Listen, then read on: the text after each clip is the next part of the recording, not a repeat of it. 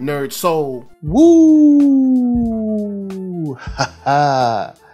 Yeah, late ilk here at OneYoungsta holding it down, bringing that StreetGeek and NERDSoul.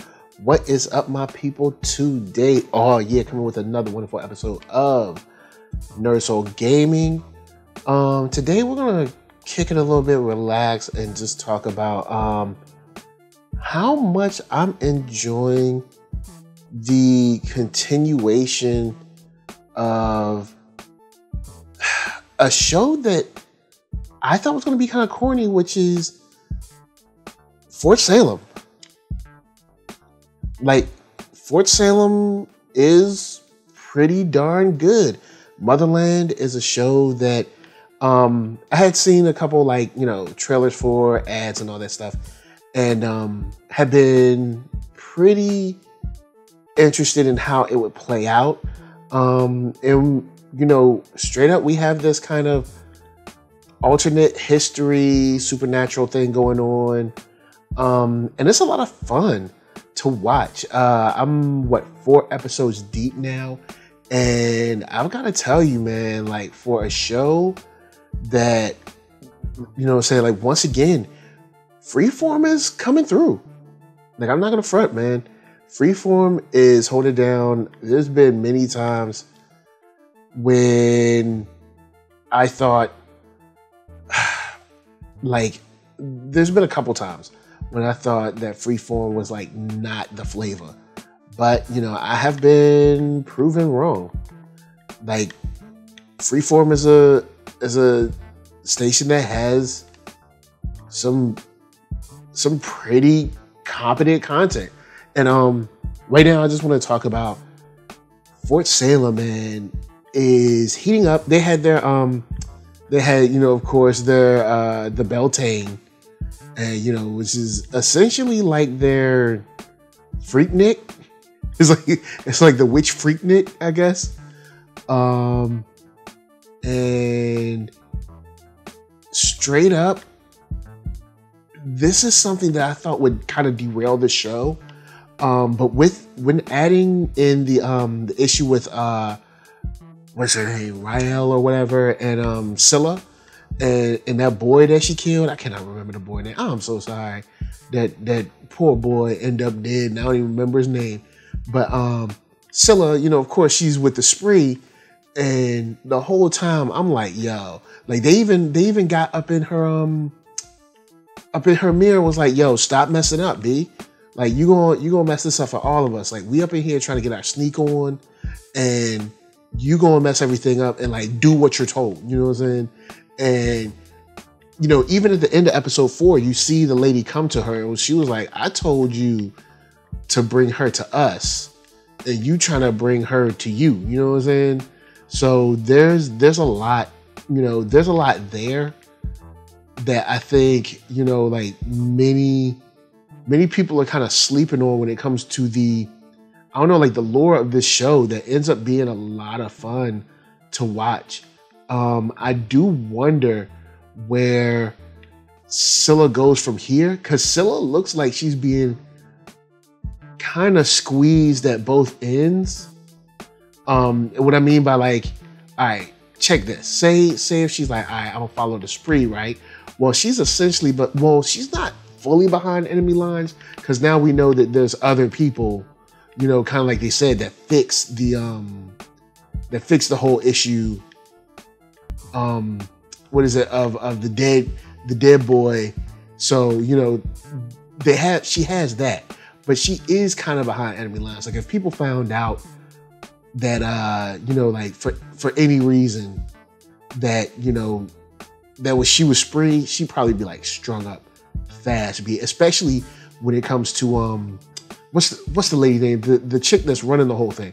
Because here's the deal, their whole setup right now is, their whole setup is really tight when you start to look at okay, they're out there searching right now, completely searching for anyone who's on the spree. they're angry, they're ready to, you know what I'm saying, to you know, pretty much attack anyone around. People are dying. They just ran that op where some people died, that they're mad about the main chick now. So, you know, there's much to be like, I guess to discuss, and much to be angry about. And I think that, you know, she is definitely on the edge, and I don't think she has the help that she needs. Not that I really care, because she's the spree, so I mean, she need to be dead anyway. But it seems like they're trying to add in this whole thing, like, you know, we should feel bad for her because she had, like, you know, a childhood. I'm like, dude, you still killing people. Ain't nobody trying to hear that. Like, ain't nobody trying to hear that, man. It's like, get out of here with all that. All right, let me see. Just trying to be extra cautious. You know what I'm saying? I got to drop down a little bit. Just trying to be extra cautious. That's all. Just you don't want to be extra cautious. You know? I don't want to end up like Scylla, because Scylla almost caught an L, man. Like, if they had, like, straight up, if they got a chance to talk to that boy when that bird went in his mouth, if they had talked to him for real, it would have been a wrap for him. He would have been there sitting there looking stupid. You know what I'm saying? Hold on. All right, I see you. But he would have been sitting there looking dumb, like straight up. Oh snap! Oh, trying to take a brother down. All right, cool. This spot might be blown. But let's also talk about I cannot remember her name. The main chick, like the I guess the general or whatever. Like, the issue with her, like, my main issue with her is that she's definitely keeping mad secrets from people, right? Keeping tons of secrets. And on top of keeping tons of secrets, she's like stealing the youth of the other girls and stuff. The old girl ain't even get a chance to be part of Beltane, man. And, like, you know what I'm saying? Of course, you know, kids want to get their little, you know, get her a little love on, you know what I'm saying? She ain't get to do none of that. Everybody else got to get their freak on. Even the Bellwether chick had 2 dudes, you know what I'm saying? And what did she get? Nothing. She got to turn old, you know what I'm saying? And that was it. He got to turn old for the rest of her life. And all in service of this chick that's like running the joint, which I'm not particularly mad at, because I guess that's, you know, the game they chose, the life they chose. But it just seems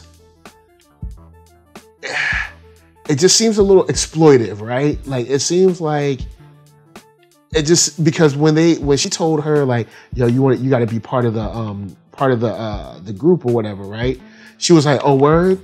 And she was like, when? She was like, right now. And you could see on her face, she looked kind of like, dang, like, you know, like right now, you know what I'm saying? So it's funny that on one hand, she's trying to make it seem like it's a benevolent thing, or like it's an honor. And I mean, I guess you could say it's an honor because, you know, it's witches, you know, holding it down for the squad, you know what I'm saying? For my squad. But it just seems like mad exploitive for how it's, you know, in general. Hold on, let me make sure I don't know what guns they got up in here. But I'm gonna rock till the wheels fall off with this sniper rifle. But I wonder how long this is gonna last with her power. And the reason I say with her power, because when they went to the Hague, it did not seem for an instant, you know what I'm saying, like there was any love lost from the other countries, because they were like, yo, you know what I'm saying, you think you running this just off GP that, you know, that you the US, you know what I'm saying? Just because you the US don't mean nothing to me, son. I think that was an old girl from India that was talking that mess. So she was definitely flyer than she was. So I mean, I guess if that counts for anything. She had better clothes, she looked better, and she looked fresher. She probably got more old kids to be looking, you know what I'm saying, to be looking younger or whatever. But when it comes to her position around the world, especially like with the Hague and everything, and that little like that, you know, I guess the United Nations of the witches or whatever that came together, you have to wonder, like, how long is this going to last? How long is her power going to last? Because then you see Dee from Moesha come through, and she the president, and, you know, shouts out to Dee from Moesha. Like, you see real easily that it's just not a good look. You know what I'm saying? The president is not happy, and she's talking about bringing... All right, let me see. All right, hold on, make sure I ain't tripping, because this is just me and June up in this joint. All right. But it just seems like the U.S. government is not happy. You know what I'm saying? And if the U.S. government ain't happy, how long is that going to last? As far as her bringing in troops to even take over, you know, like the witch joint. You know what I'm saying? Like, is this going to be an issue where they're going to have to deal with the U.S. military? Oh, snap. Hold up. Bruh. Really, though? I missed them twice, though? Oh, snap. I missed them 3 times. Sit your butt down. And you too? Yeah, sit down. All right, so the trip here is she's going to have to deal with this whole situation of the spree faster than we think. And then some parts of me wonders if she's part of the spree, or, you know, something's going on there, because it seems like there's other people that are more, I guess, equipped or ready to serve, or that have better ideas than she does, because, yo, straight up, they, like, even Bellwether, the Bellwether girl, her mom, is not too keen on her. Like, straight up. She's like, you can see, you know, as head of security, you can see that, let me see, who in there? You can see that she is not, you know what I'm saying, in any way impressed with, I guess, her status or stature. And, you know, she kind of overstepped her bounds a little bit. You heard the old ladies going like, you know what I'm saying, doing it pretty much like back up how. But, oh, excuse me, you know what I'm saying, it's an all ages channel, excuse me, y'all. But you can see that she kind of overstepped her bounds, but rightfully so, because she ran that op that got all those people killed, and that lady's daughter died. And she was like, yo, that was my daughter. And she was like, you know, our daughter's pet. And she was like, no, but this is my real daughter, though. You know what I'm saying? Like, I ain't trying to hear none of that. This is like my daughter, son. Like, this is like my flesh and blood, B. All right, hold on, let me.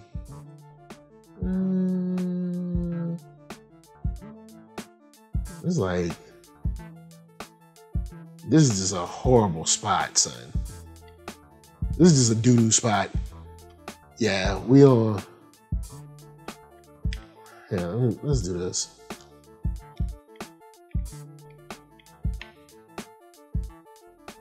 All right, yeah, that's a little bit better. So, a lot of people might be looking at her like, yo, you getting people needlessly killed. Your methods ain't working. And this whole you staying young forever, we ain't feeling it. Maybe it's time for a new, you know what I'm saying? Maybe it's time for some new rule. And they might not be wrong. You know what I'm saying? They might be like, yo, it's time for some new rule. Like, you up in here messing stuff up. You know, you ain't killing the spree. Like, you should be killing the spree. You ain't killed nobody. What's your purpose besides just being in power?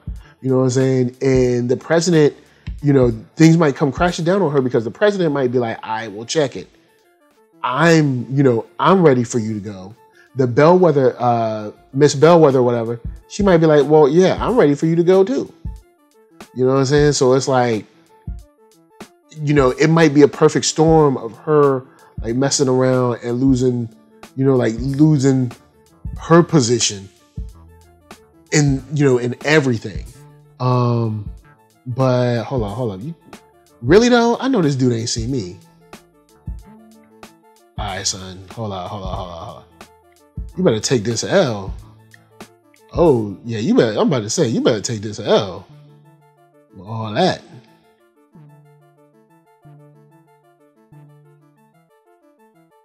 You better take this whole L.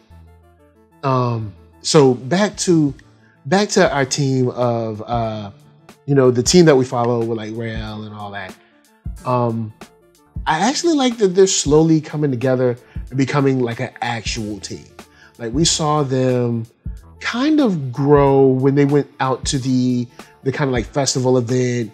You know, they had a little pizza together. And I'm not mad at that. I'm actually happy that we got to see them kind of mend things. The Bellwether girl, Rael or whatever, they kind of chill. And then can't remember the girl's name.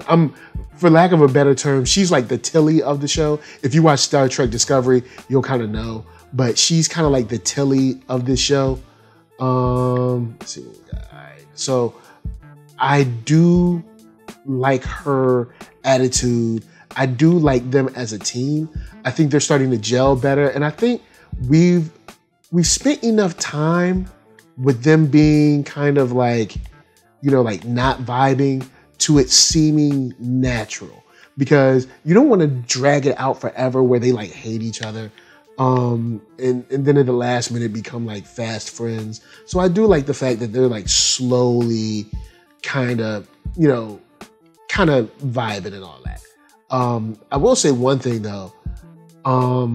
Your girl Rael needs to kind of trust her gut and call on her, you know, like drill sergeant or superior, you know, the shorty that's kind of like running the training, because she should have said that stuff about Scylla mad early, son. Like she should have been like, yo, look, old girl's memories is mad weird. I don't know why, you know, I really don't know why she's hiding something, but she's hiding something. Oh, snap. All right. It's like she's hiding something. I don't know why she's hiding it, but it's not a good look. And you need to check her. You know what I'm saying? Check your girl. Because she's dangerous. And she could end up being, you know, she could end up easily being the reason, you know, all of us die. Because it's, you know, she could easily be, of course, the mole, you know, the spree, you know what I'm saying? So you have to look at things. I mean, of course she's young, you know what I'm saying? But I'd even think, even though she's young and she's like feeling like she's in love, you'd still, you know, the military training got to kick in sometime and be like, yo, man, this joint is crazy. I think this chick need to go. She might need to take an L. We might need to kill her because she's dangerous. And I don't know if she's telling me the whole truth and nothing but the truth. Of course, so help you God. And all right, cool. Let's see. I think we good. I think we good up in here. There's a couple people, but it's not crazy.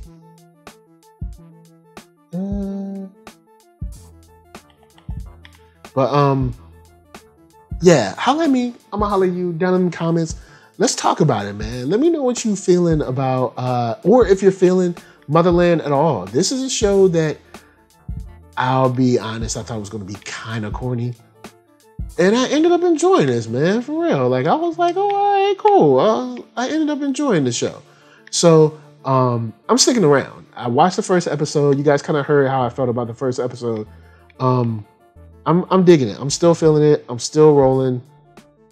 I'm definitely still down with the show. I think this is one that might mess around and be like my sleeper hit, you know, my sleeper hit for 2020. I don't know if it'll be like, you know, the show, but sleeper though, I think so. I think this could be my joint for. Okay, there you go. All right, cool. Old boy got him. Oh no, he didn't. Did he get him? But yeah, this might mess around and be my sleeper hit for 2020. I'm enjoying it a lot. I like that they're playing it straight, man. Of course we're getting some, you know, drama because, you know, I mean, it's you know, of course, young adults and stuff, but it's not melodramatic in a cheesy way. Like these relationships kind of make sense, and I'm digging the international implications, and the on top of the international implications, I'm digging the just the national implications between the witches and the U.S. government, you know, and how that's going to play out, and who that's going to affect, and how it's going to affect them. So yeah, I'm definitely in for the long haul. I think I'm gonna rock this all the way, at least to the end of the season. So guys, of course, let's talk down below. Motherland, Fort Salem, show that I thought would have been kind of cheesy is ending up being pretty fresh. I want to see where this goes, man. We got, you know, we got some conspiracy going on. We got some secret double agents. We got enough to keep us busy. So, of course, until next time, NERDSoul, Facebook, Instagram, Twitter, holla at me in all them places. And until next time, peace.